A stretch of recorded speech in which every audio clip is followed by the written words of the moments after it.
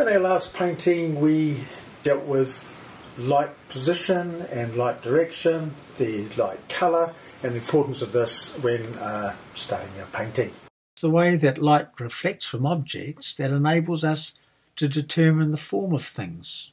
The light and dark shapes we see tell us of the corrugations in the iron or the shape and form of these tiles. So today we'll look at landforms and how the light influences what we see to try and make these hills and mountains and things look three-dimensional.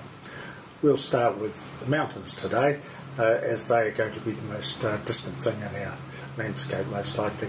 Here in New Zealand, of course, we've got the Southern Alps down in the South Island, we've got Ruahenis in the North Island, for example, and so a lot of our landscapes are very likely to have mountains in them. So let's have a go. Right, so we'll start by putting a background sky colour in, mostly white here with a tiny bit of the phthalo blue.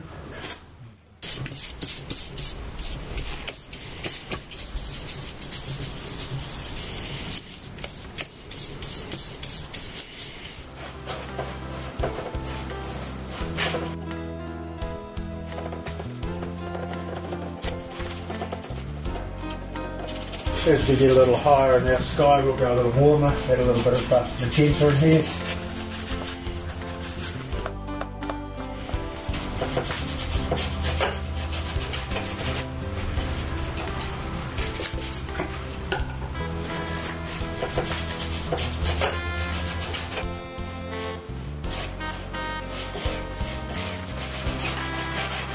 We want it a little paler near the horizon. Always a good idea for our skies. I'm using a little gesso for my white there, seems to be nice and strong.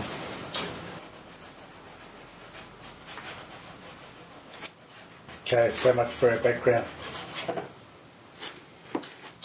Okay, first of all I'll make an approximate outline for mountains.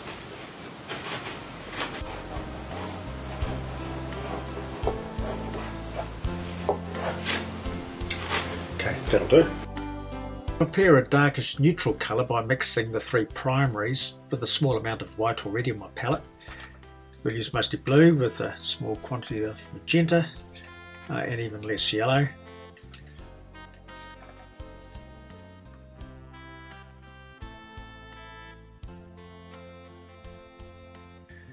I keep adjusting until I have the bluish grey that I'm after.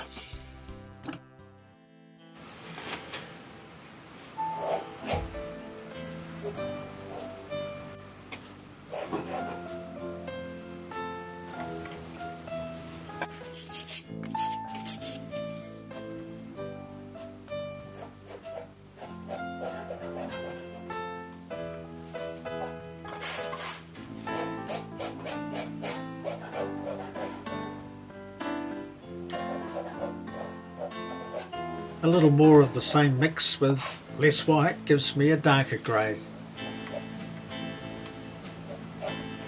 So the dark colours for my mountains to start with.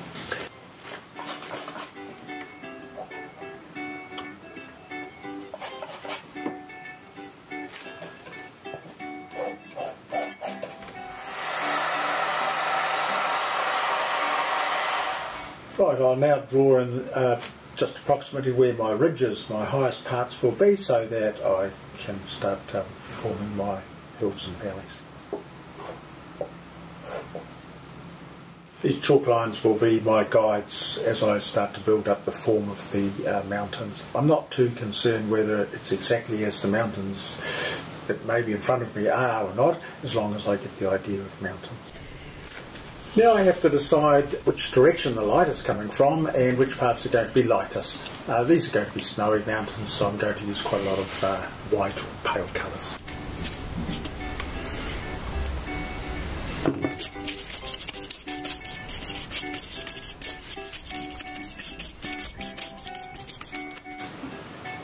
The light's coming from this left-hand side, so these are the sides that I'm going to have to lighten. So this side of the ridge is going to be sort of lighter. I have another ridge coming down here, so a bit of there, and maybe these ones coming in different angles down the side here.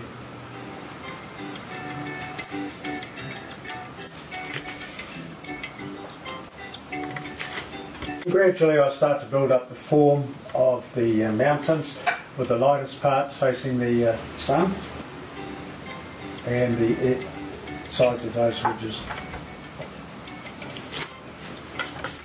I'll have quite a deep valley in here, I think, so we'll put a bit of light in here behind this hill. Coming down to this valley down here.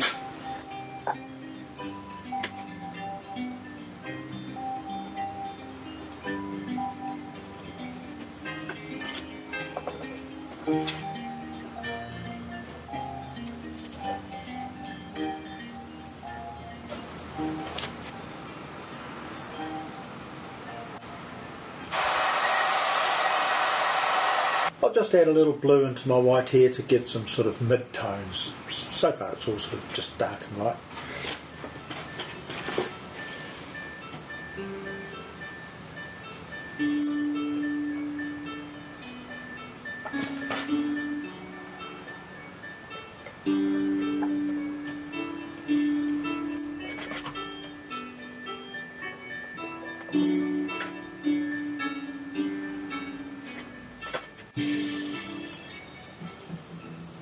After I've dried this, then I'll look for the deepest gullies and I'll strengthen those and make them darker still, where there's practically no light at all. And this will help us find the forms that we want.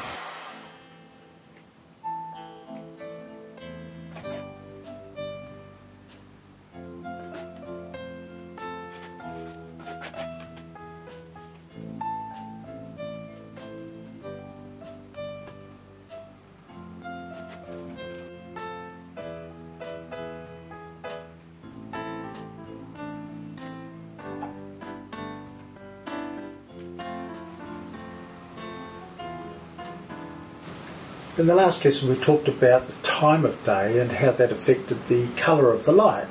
I've decided that this needs to be brightened a little bit, needs a sort of maybe a yellowish tinge to contrast with the purple to give it a, so we might call this early morning or early evening or something. Any excuse, but I'll mix up a little white with a tiny bit of yellow and maybe a little bit of magenta to give us some warm colours.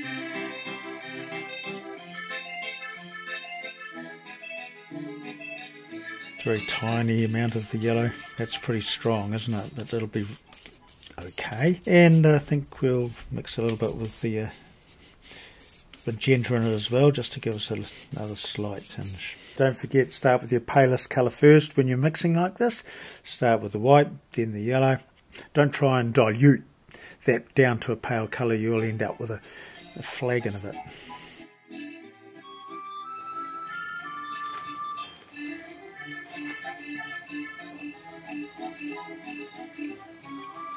Alright, we can see how the light is very important when we're doing landscapes and the causing landforms and so on. Everything is indicated by the way the light hits our eyes and gives us the information.